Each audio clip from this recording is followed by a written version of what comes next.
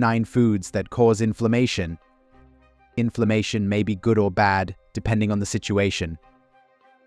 On the one hand, it's your body's natural way of protecting itself when you're injured or sick.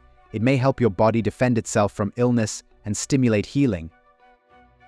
On the other hand, chronic, sustained inflammation is linked to an increased risk of diseases like diabetes, heart disease, and obesity.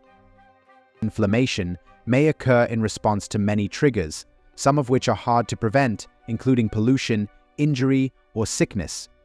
Interestingly, the foods you eat may significantly affect inflammation in your body. Understanding which foods fan the flames may help you make smarter choices and keep the peace within your body. Ready to see what's on the list? Let's begin. 1. Sugar and high-fructose corn syrup. Sugar and high-fructose corn syrup are common in many diets. When consumed in excess, these sweeteners may significantly impact your body's inflammatory processes. After consuming foods high in sugar and high-fructose corn syrup, your blood sugar levels spike. This spike prompts the pancreas to release insulin, a hormone that helps cells absorb glucose and lower blood sugar. However, frequent spikes in blood sugar and high insulin levels may lead to insulin resistance, a condition where cells no longer respond effectively to insulin. This lack of responsiveness forces the pancreas to produce even more insulin, contributing to a high insulin environment that stimulates the body's inflammatory pathways. Although inflammation is essentially a defense mechanism, it can become chronic when insulin levels are high. In the presence of chronic inflammation, the body produces more cytokines, which are inflammatory markers. These cytokines may cause oxidative stress, damaging cells and tissues throughout the body. This ongoing damage may contribute to the development and progression of various diseases, including arthritis and certain cancers. What's more, in a randomized clinical trial in which people drank regular soda, diet soda, milk, or water, only those in the regular soda group had increased levels of uric acid, which drives inflammation and insulin resistance. 2. Partially hydrogenated vegetable oils. Partially hydrogenated vegetable oils are commonly found in many processed foods, including margarine, baked goods, and snack items.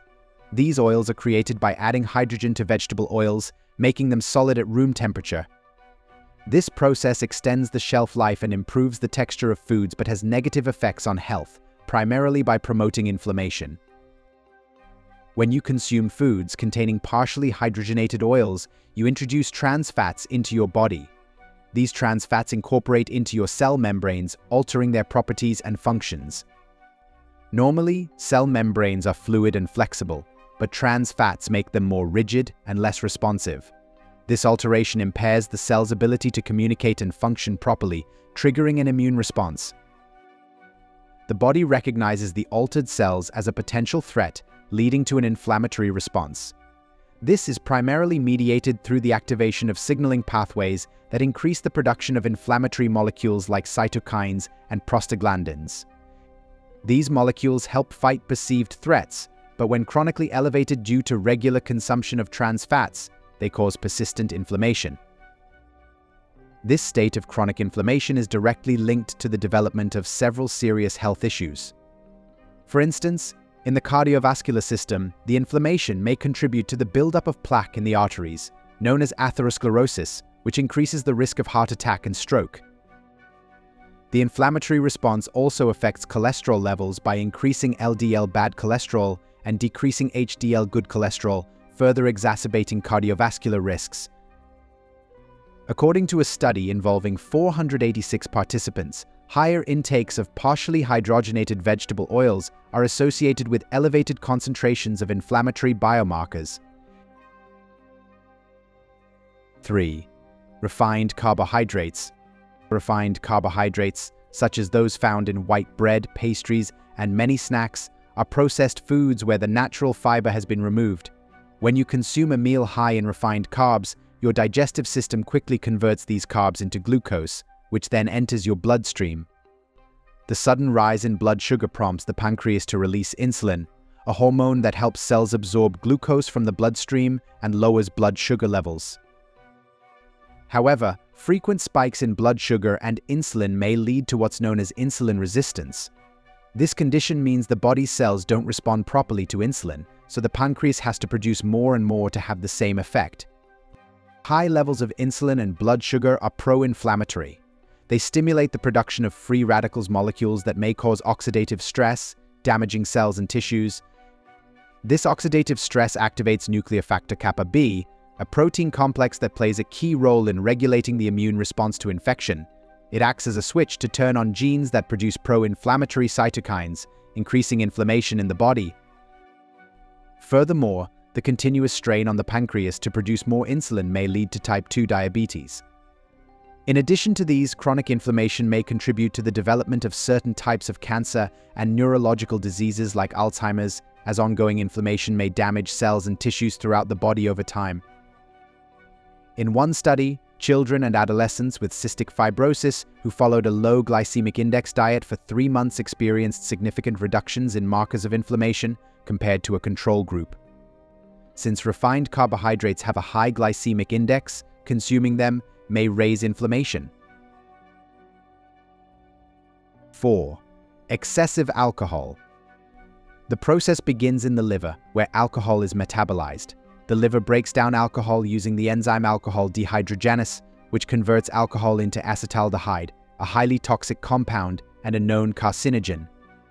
Normally, acetaldehyde is quickly converted into acetate and then into water and carbon dioxide for easy elimination. However, excessive drinking overwhelms the liver's capacity to process alcohol efficiently, leading to acetaldehyde buildup. This buildup not only damages liver cells directly but also triggers the liver to release inflammatory cytokines. These cytokines promote inflammation both within the liver and throughout the body. Additionally, excessive alcohol disrupts the function of the gut barrier, making it more permeable. This condition, often referred to as leaky gut, allows bacteria and toxins normally contained within the gut to pass into the bloodstream. The immune system recognizes these bacteria and toxins as foreign invaders, triggering an inflammatory response by sending more inflammatory cells to attack the invaders, which increases systemic inflammation. This systemic inflammation may lead to a host of health issues. In the liver, persistent inflammation may cause alcoholic liver disease, which may progress from fatty liver to hepatitis and eventually to cirrhosis. The inflammation may also exacerbate conditions like pancreatitis and increase the risk of gastrointestinal cancer. In one study, levels of C-reactive protein, CRP, a marker of inflammation, increased in people who consumed alcohol. Those who had more than 2 drinks per day had the highest CRP levels. 5. Processed meat. Processed meats, like sausages, bacon, and deli slices, are altered through smoking, curing, or adding preservatives to enhance flavor and extend shelf life. When processed meats are cooked at high temperatures, advanced glycation end products are formed. These compounds develop when proteins or fats react with sugar in the bloodstream, a process that occurs more frequently in foods prepared under intense heat. Once consumed, they may promote oxidative stress and inflammation by damaging body cells and tissues. This damage triggers the immune system to respond by releasing inflammatory cytokines, which are substances that signal and amplify the inflammatory response. Additionally, the preservatives and high salt content found in processed meats may lead to an imbalance in the gut microbiota, promoting the growth of bacteria that contribute to inflammation. Over time, this sustained inflammation may lead to metabolic disturbances. These disturbances include insulin resistance, which is a hallmark of type 2 diabetes, and alterations in lipid metabolism, which may increase the risk of heart disease. A study involving about 390 women showed that higher processed meat consumption was positively associated with inflammatory and metabolic markers in overweight and obese women. 6. Gluten-heavy foods. Gluten-heavy foods, which are prevalent in many diets, primarily include items made from wheat, barley, and rye. Gluten, a protein found in these grains, may contribute to inflammation, especially in individuals with gluten-related disorders such as celiac disease. The process begins when someone sensitive to gluten consumes gluten-heavy foods. In these individuals, gluten triggers an abnormal immune response. In the case of celiac disease, this response damages the lining of the small intestine, impairing nutrient absorption and causing an influx of immune cells into the intestinal walls, These immune cells release a variety of cytokines and other inflammatory substances that lead to inflammation not only in the gut but throughout the body. This inflammation may lead to a range of health issues. In the digestive system, it may cause symptoms like bloating, diarrhea, and abdominal pain. Beyond the gut, systemic inflammation may contribute to more severe conditions over time. Moreover, chronic inflammation from gluten may affect brain health, leading to issues like brain fog, depression, and anxiety. It may also exacerbate symptoms in people with arthritis, as inflammation further irritates joints, causing pain and stiffness. 7. Aspartame. Aspartame, a widely used artificial sweetener, may contribute to inflammation, particularly in individuals who are sensitive to this compound. When aspartame is consumed, it breaks down into three chemical components: phenylalanine, aspartic acid, and methanol. For sensitive individuals, these breakdown products may disrupt the balance of chemicals in the brain and other parts of the body. Phenylalanine and aspartic acid, in particular, are amino acids that, when excessively present, may overstimulate nerve cells. This overstimulation may lead to an excessive calcium influx into the cells, which might cause a high level of free radicals, unstable molecules that may cause oxidative stress. This oxidative stress may activate various inflammatory factors while reducing adiponectin, a protein that regulates glucose levels and fatty acid breakdown. These changes may lead to systemic inflammation, which might disturb the normal transport of glucose in the body, potentially leading to insulin resistance. Over time, it may lead to type 2 diabetes. 8. Fried foods.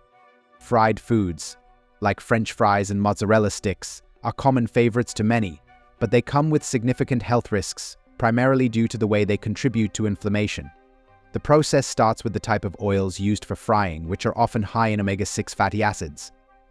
While these fats are essential to the diet, an imbalance favoring omega-6 over omega-3 fatty acids may lead to the production of pro-inflammatory chemicals in the body. When foods are fried, especially at high temperatures, the oils undergo oxidation, a chemical reaction where the oils react with oxygen in the air to form aldehydes, ketones, and lipid peroxides. These byproducts are harmful to the body and may contribute to oxidative stress, a condition where there is an imbalance between free radicals and antioxidants in your system. Oxidative stress triggers the body to respond with an inflammatory process as it attempts to neutralize and eliminate these harmful compounds. Furthermore, the high temperatures used in frying may also alter the nature of the food itself. Proteins may become denatured and carbohydrates caramelized, producing advanced glycation end products or ages.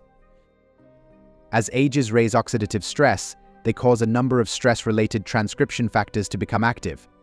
This in turn causes the production of pro-inflammatory and inflammatory mediators like cytokines and acute phase proteins.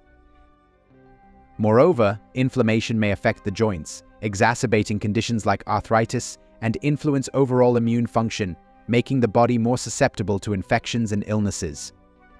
Obesity is another major concern, as the high caloric content of fried foods may lead to excessive weight gain, which in itself promotes inflammation.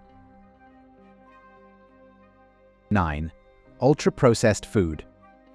Ultra-processed foods are items that have undergone significant industrial processing and often contain additives like artificial colors, flavors, preservatives, and sweeteners. Several studies have demonstrated that a diet high in ultra-processed foods is associated with an increased risk of inflammation, a significant factor in the development of chronic diseases such as cardiovascular disease. Ultra-processed foods are typically rich in trans fats and saturated fats, which are known to induce inflammation. These fats may alter cell membrane structures and functions, leading to cellular stress and an immune response that involves the release of more inflammatory cytokines. Moreover, the preservatives and chemicals in ultra-processed foods may disrupt the gut microbiome, the complex community of bacteria in the digestive tract that plays a crucial role in overall health. An imbalanced gut microbiome may lead to increased gut permeability, commonly referred to as leaky gut. This condition allows bacterial endotoxins to escape from the intestines into the bloodstream, where they trigger systemic inflammation.